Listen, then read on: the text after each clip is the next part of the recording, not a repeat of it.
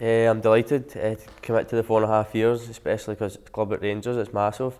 It's a club I've grew up ever since I was a little boy to support, and just really I don't really want to be playing anywhere else except for Rangers, to be honest. It's like, obviously 4.5 years, it's a long time.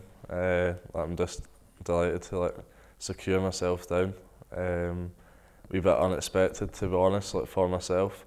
But I've been working hard and like I aim to continue that, so it's like brilliant for me and I really look forward to the future.